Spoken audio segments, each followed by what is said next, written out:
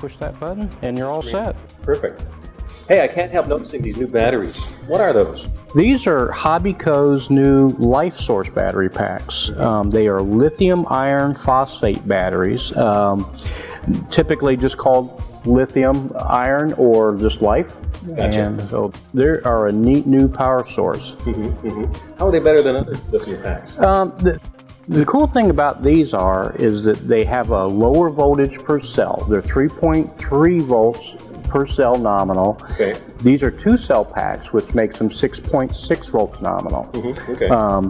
And the other thing is that in comparing them to all other receiver packs, these have extremely high energy density. Okay. And what that means is it's a very lightweight pack with a lot of energy packed into it. Gotcha. Just as an example, if you hold this one, which is our bigger pack, and then pick this up, which is a similarly sized nickel metal hydride pack, and you'll see that these are half the weight for the same amount of energy. So, what about capacities? Capacities, we have 1100 milliamp hour, 1800 milliamp hour, 2100, and all the way up to 3200. So they'll handle almost any aircraft you could possibly want to fly. The other thing is that these will go 1,000 cycles, in other words, 1,000 charge-discharge cycles with absolutely no change in performance. More than twice as much as my NiCads or nickel metal hydride. Absolutely it is, yes. Tell me about the leads too. I'm looking at that.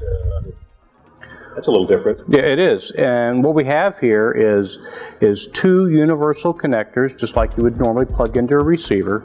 And so in normal installations where you don't have a real high current draw, you can plug just one in just like you would any other battery pack. However, if you get into an aircraft with a lot more current draw, you can actually plug both of these leads directly into your receiver.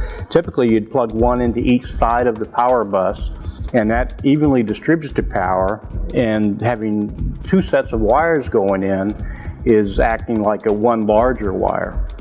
In other systems where we might have some sort of power expander, things like that are set up for Dean's connectors, we have the Dean's Ultra connector already put on it, and so you can just use that if you want. So it's a very universal way of setting it up. You know, it's real convenient for the modeler.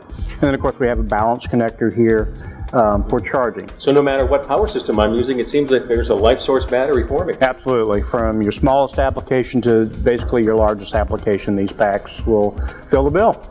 Anything else I should know? Actually, there is.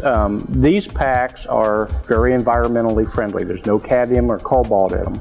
The other thing that sets them apart from other lithium technology battery packs is that these have extreme resistance to heating, and so there's no fire or explosion hazards with them. Great, great. Steve, I think you've sold me on these LiFeSource packs. Good deal. I've really been enjoying them, and I think you will too. I think I'm going to put some in my plane.